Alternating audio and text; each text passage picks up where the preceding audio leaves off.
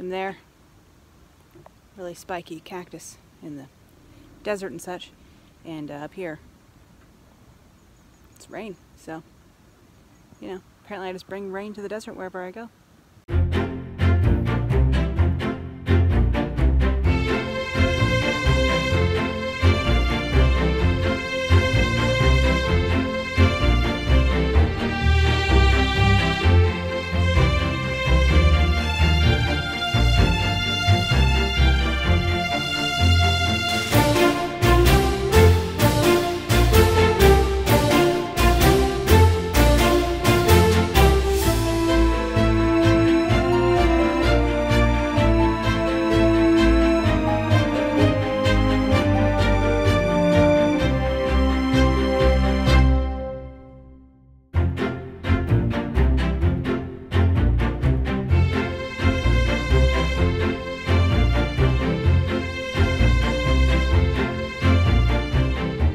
On this trip, I'll be traveling over 2,250 miles from Colorado to the Pacific Ocean and back, stopping at 4 national parks, 1 national monument, several rock shops, and even more vintage stores along the way. These are my field notes from my Western road trip of 2021. On day 4, we pick up in Moab, Utah, and we'll be journeying another 300 miles west into Arizona. But before that, donuts. I indulged in the vanilla old-fashioned and the cinnamon sugar here at Doughbird in Moab, but everything looked delicious. Hello there. This is my outfit for today.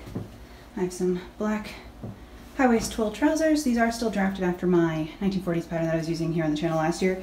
I just narrowed the legs. So I'll have to see if you guys want to see all the modifications I've made to those trousers, because it's not very hard or different, so it wouldn't be a very epic video, but let me know. And then I have my tooled leather Disney belt on again, and then the black button down. I actually made this shirt recently over on my Patreon. So that's where this comes from. It's got some top stitching. It's a little bit Western influenced because, you know, I'm in the Old West as it is. And today I put makeup on. I didn't blow dry my bangs. They're just air dried this way, so we'll hope for the best there. But I put makeup on today and I already feel like, I don't know, 25% more myself. I feel like I just needed the comfort of it, which is unfortunate, but true. Maybe we'll talk about that more. And then I have my little cicada earrings on. I did have a bangle on, but it's just too hot for jewelry, honestly. I'm wearing my short ankle riding boots again that I wore to ride on the horse yesterday, but I need to go and get like proper big band-aids for the back of my heels and take an ibuprofen so I can ignore them properly. But I'm just about to leave my hotel here in Moab. I'm driving to the Grand Canyon South Rim today. Hopefully through Monument Valley. I don't know if I'll do the loop around Monument Valley because my car and dirt roads, as I learned going out to Fisher Towers, is not the best plan ever. Also, wow, did I get this mirror that dirty? I did a face mask last night, sorry. But my car and the dirt road situation, I don't know about that. But yeah, I'm gonna go try and find coffee because yesterday morning I didn't even have coffee.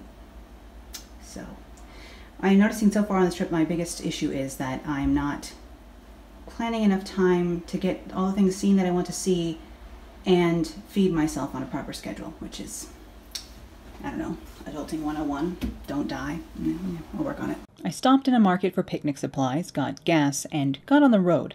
Except right outside of town, this was on the side of Highway 191. Wilson Arch here is big, beautiful, and on BLM land, so free to access.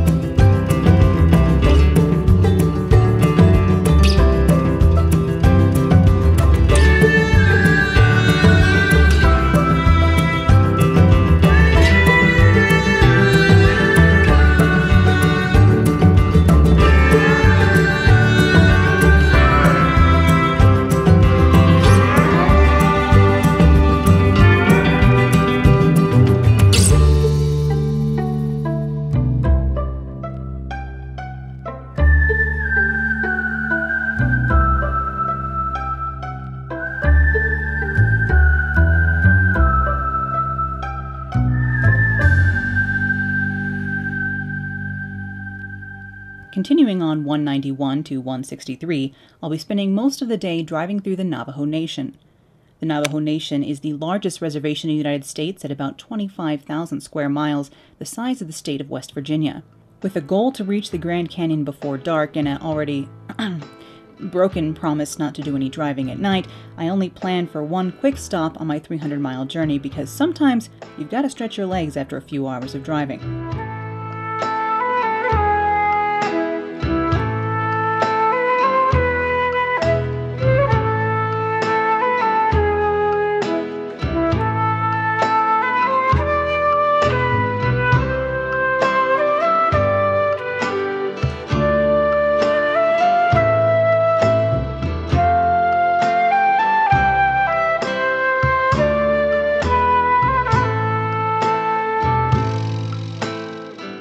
One of the most iconic western landscapes, Monument Valley has been used in countless films and television programs.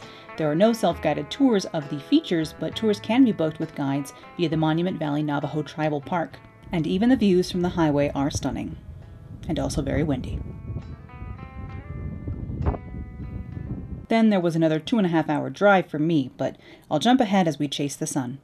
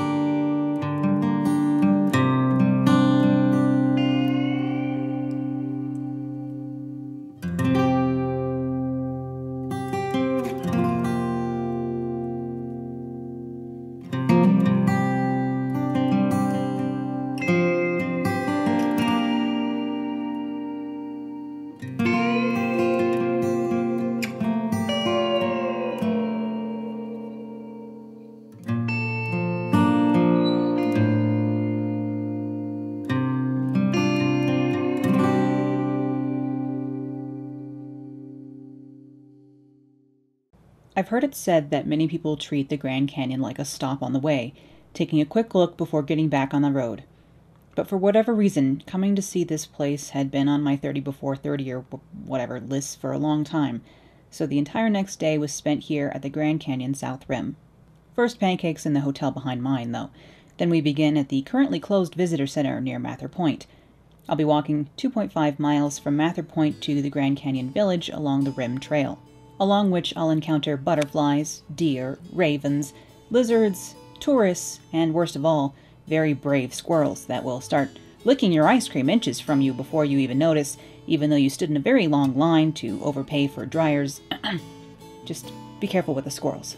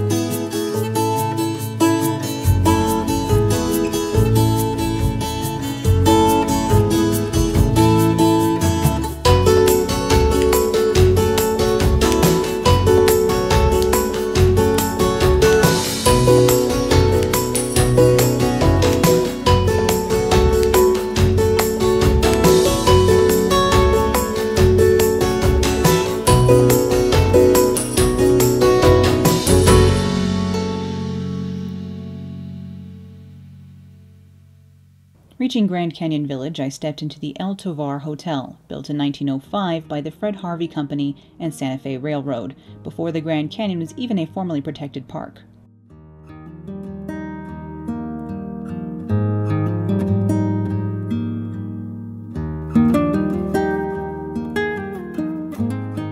The nearby Hopi House, credited to designer Mary Jane Coulter, was also opened just 2 weeks earlier in 1905 and was created as a market for Native American crafts, with the Hopi chosen as the featured artisans.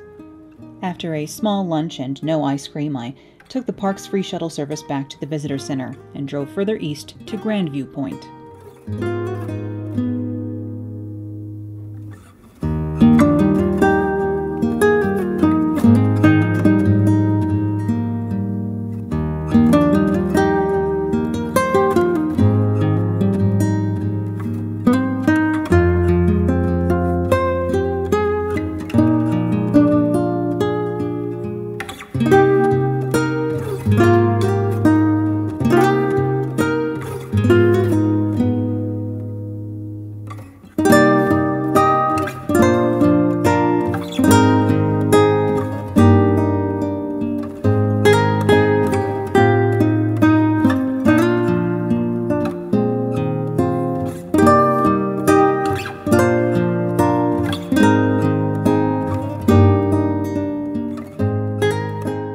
Then I moved yet further east again along the Desert View Drive to Moran Point, where, having purchased a salad at the park's market, I had dinner, waiting to watch the sunset, hoping to stay here to see the stars.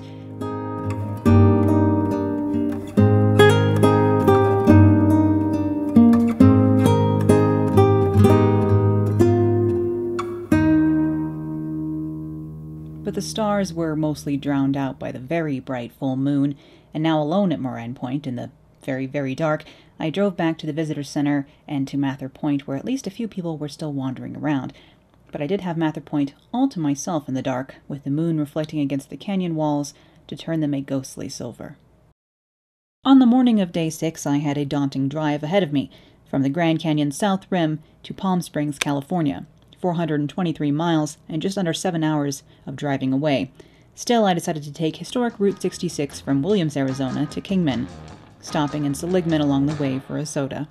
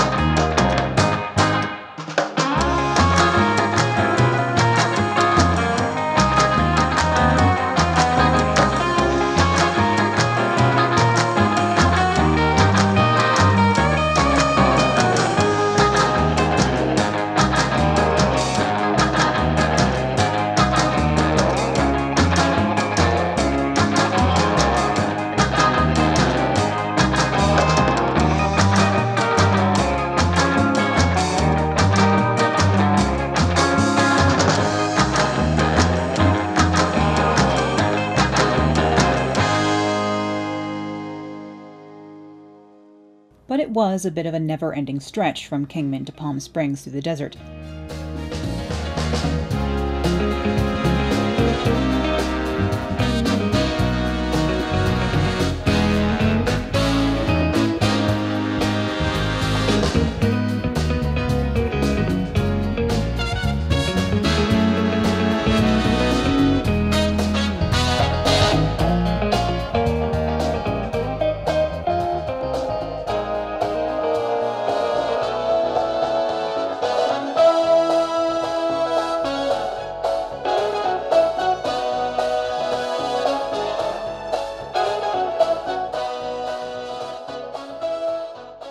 so I was very glad I had booked the fancy pink splurge hotel for the trip with its checkered tile and 1950s meets Moroccan-inspired design as a 30th birthday to me gift at the end of such a long drive.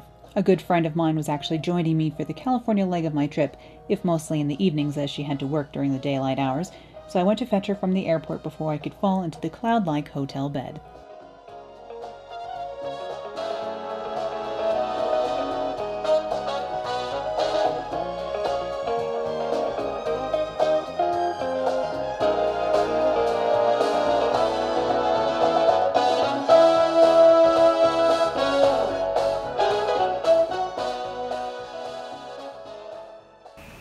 Hello there, everyone. I'm in my hotel in Palm Springs, which I think this is hilarious, but they don't allow you to take pictures with, or like to do any photography or video with a DSLR, but you can use a phone.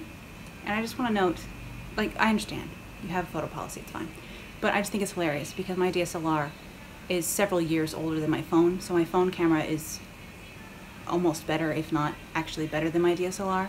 So I just think it's funny that you're totally allowed to use your phone, but not a professional camera, but you know, it's cool. I'll just vlog here in the room, which is fine. I'm in my little Palm Springs wide leg sateen trousers and matching crop top here because it is very, very hot here in Palm Springs. It's 108 or 109 and definitely feeling very summer-tastic out here. But we do have a little balcony out here. Well, it's actually not that little, it's quite large, honestly. But it's hard to use a balcony when it's 110, literally. But it's very nice here. I'm very much enjoying, this is probably the fanciest hotel I've ever stayed at. Treat yourself. So that's been an experience, a little bit different for me. I'm not used to bougie things. I dress like I am, but you know, dress for the life you want, not the one you have, or whatever.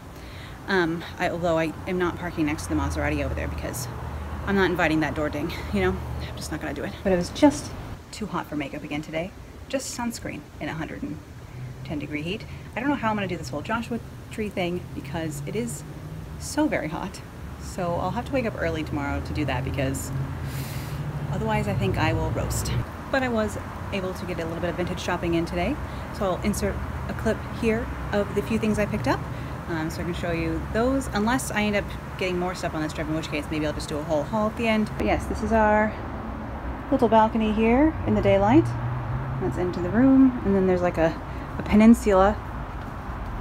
You could fit a whole nother table and chairs out here, honestly. And then they have these trees and shrubberies blocking the little parking lot there. But very, very, very cute and pink and Instagrammable. But it is very pink outside and inside here, and this bed is exceedingly comfortable, so that's always nice. And so on day 8, I got ready and set out for Joshua Tree, where my first stop was actually Pioneer Town, California. Actors Dick Curtis, Roy Rogers, Russell Hayden, and others developed the 1880s themed town in 1946 as a place to film Western films and television programs with easier access to both Palm Springs and Los Angeles. More than 50 films and serials were filmed in Pioneer Town during the 1940s and 50s, and even I purchased a filming permit at the Mercantile.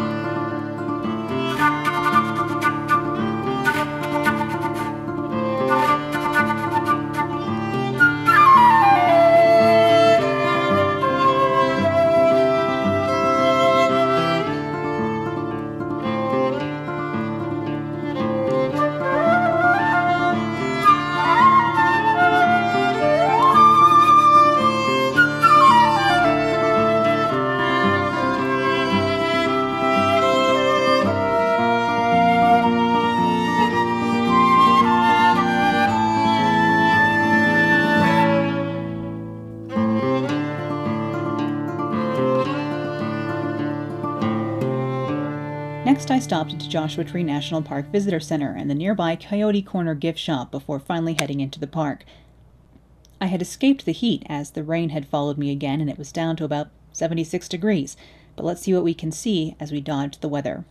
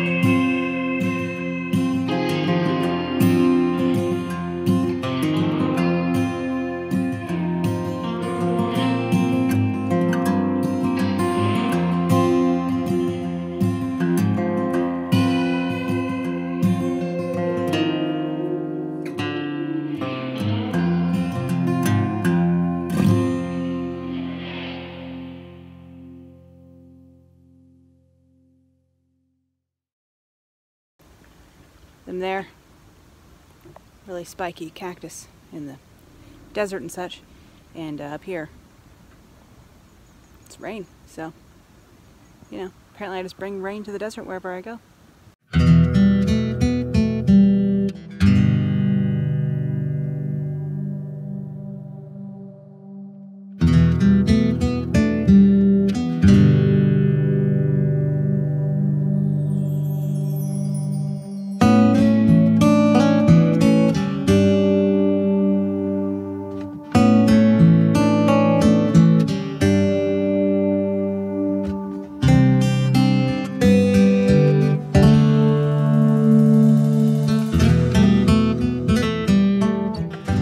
You ever just go down a road and notice there's a big tortoise crossing it and decide to stop the car and put your hazards on so no one else hits the tortoise?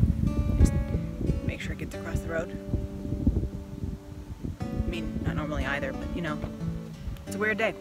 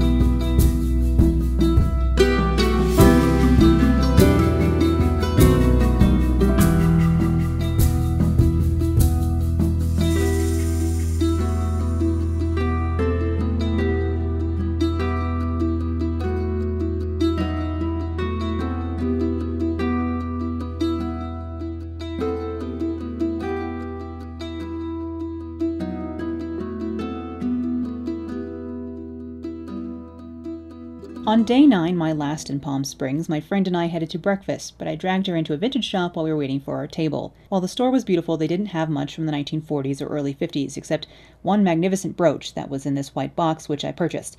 Then I finally had the waffle I had been dreaming of, a churro waffle even, which was very good. I had hoped to do a little more vintage shopping, but the rain had returned, and turned torrential too, so I fell for a couple of skull motif glasses and got back on the road to Los Angeles.